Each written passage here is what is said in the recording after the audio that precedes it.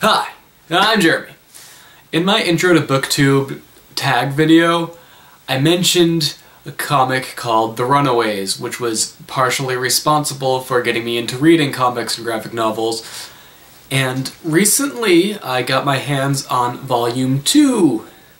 Very excited to read it. And you can be sure that I'm going to be reviewing it too.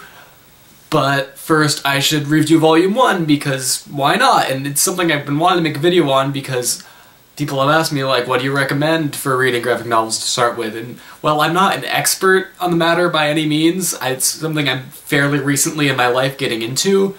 I honestly think that Runaways is an excellent place to start if you're used to reading young adult novels, usually.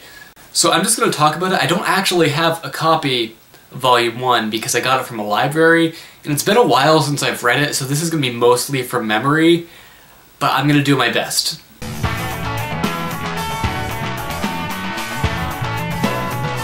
Something to know is that because this is a comic and it was originally released in like separate issues, it's hard to find each issue individually, and it's hard to know what you're supposed to buy and read. And what I read was the complete collection, Volume 1, because my library had it. I don't know how easy that is to find. I think if you're buying online or in most comic stores, it's actually going to be kind of harder to find that. You're more likely to find the smaller volumes that are, there's going to be still like numbered like Volume 1, 2, and 3 and such, and they have names like the first one is, I think the first one's called Pride and Joy and stuff like it goes on, but I'm reviewing the complete collection Volume 1, and I don't know how many of the smaller volumes that it contains, but there's a very clear start and end to this first story arc, and that's what I'm going to be reviewing here. If you can get your hands on the complete collection, that's the best way to do it. Volume 2 that I had, this is also the complete collection, so I'm assuming it's going to be the same way, how it's like its own story arc. That's just something that's hard about reading comics. I wish it wasn't that way, but just try to read it in order. This comic takes place in the Marvel Universe, so it's in the same world as, like, Spider-Man, the Avengers, the X-Men, all of that. And while there are references and appearances of other Marvel characters, for the most part, you can very much understand the story without knowing a lot about the greater Marvel Universe, but knowing it takes place in the same world is pretty cool. It's about this group of kids and teenagers who they've known each other all their lives, but never really, like, bonded with. Every year their parents, who are pretty rich, have this meeting with each other, and while they're at the meeting, the kids are just supposed to like hang out with each other and do whatever, but they're told they're not supposed to go to see what the parents are doing. They're not supposed to interrupt the meeting. It's very bad if that happens. That's what they've always been taught. But one year, Alex Wilder, one of the kids, decides, today, let's break the rules. We don't know enough about our parents as it is. We've been told not to interrupt them, but we're just so freaking curious, we need to know. So they do. They spy on them, and what they see is their parents committing human sacrifice to some random innocent teenage girl. And they're obviously, like, shocked beyond belief. Like, what? Everything I know is a lie! After that, they're like, we can't trust our parents anymore. What are we gonna do? We can't, like, live with them anymore, so what do? They run away, hence the title. But before doing that, they're like, they know that their parents, there must be more to their parents than they know. Well, obviously there is. They saw them committing human sacrifice. They need to find out more because they're just so curious how much more have they've been hiding from them. So what they do, they go to their houses, they like search and investigate stuff, and each of them finds something or finds out something about themselves. This is where you get introduced to the members of the team.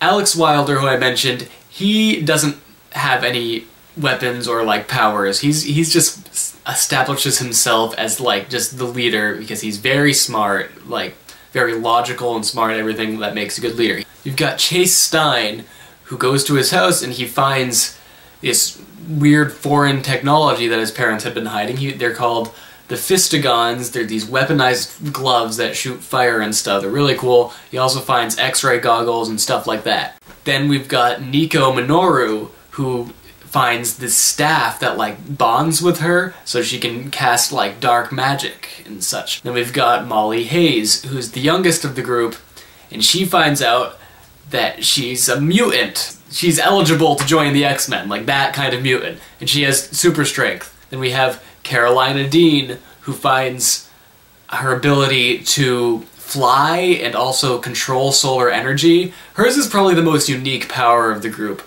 and it's kind of hard to like understand what it is without just like seeing it. And then we have Gertrude Yorks, who at her house she finds a dinosaur that she has a telepathic connection with.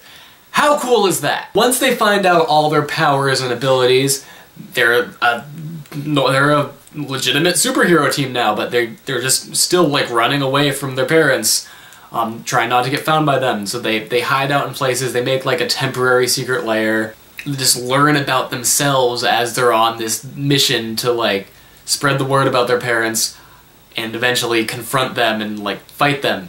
What makes this story so interesting is because it's so different and new for the Marvel Universe. It's focusing entirely on a group of adolescents who aren't sidekicks, they're their own entity. That's a very important part of the group dynamic.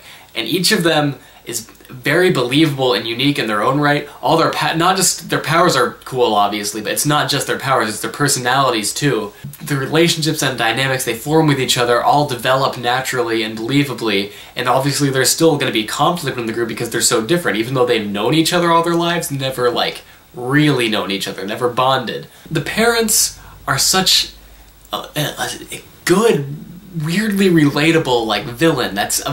It makes a lot of sense to make a book about adolescent superheroes and have the villain be the parents. They're just scary, the fact that they committed human sacrifice and hid all this stuff from their children their whole life. And obviously, I'm hoping that none of you who are watching this, that your parents commit human sacrifice, but there are things that parents hide from their children. That's a very relatable theme. Conflict between father and son, father and daughter, mother and daughter, that's all very relatable to the target audience of this. The progression of the plot is really interesting. Some parts are slow, I guess, but for the most part you know that more is coming. There's a huge plot twist that I'm not going to say anything about near the end that just flips everything upside down. The climax of the story is really good. It's everything you expected and more. This is an origin story, basically, and it's one of the most unique and fun and exciting and suspenseful origin stories that we've seen in Marvel Comics. The first run of this series, at least, was drawn by Adrian Alphona, and the art is really good. I like it a lot. It's the right balance of realistic and comic-y. It works really well for the story. Each character has a unique look to them, and it's just very pleasant to look at, absolutely. Especially in the covers also are really good. But obviously the book, you're more concerned with what's inside of the book and the panels themselves, but even those, they look great. They do their job more than enough. I'm getting to the point now where I just, because I haven't read this in so long, I don't really have much else to say, but I cannot recommend this enough. If you have ever thought about getting into reading comics, but you're more used to reading like prose, like novels, just regular novels and young adult fiction and such, there's no better place to start than this.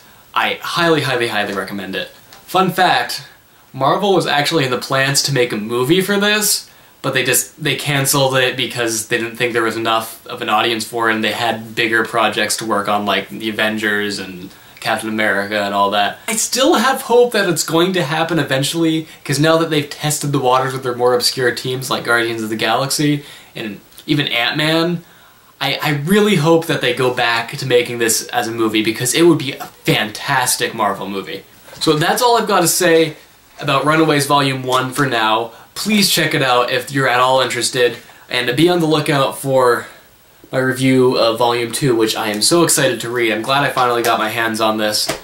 Bye!